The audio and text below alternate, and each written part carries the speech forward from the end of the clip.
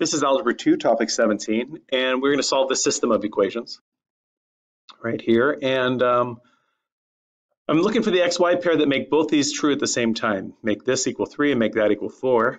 So let me see. I'm going to do elimination. I'm going to figure out how to get rid of x or y. And if I get rid of x, I can multiply this by 4 and make that a 48, and multiply this by 3 and make that a 48. So I'm going to do that.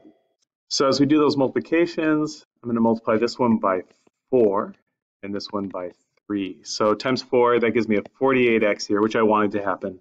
15 times 4, 30 is 60, I do believe. And then 3 times 4 is 12. This one times 3, 16 times 3 is 48. 20 times 3 is also 60. Oh, wow, look at this. And 4 times 3 is 12. Oh, interesting. So if I do the subtraction now, I get 0 equals 0. I end up with a true statement.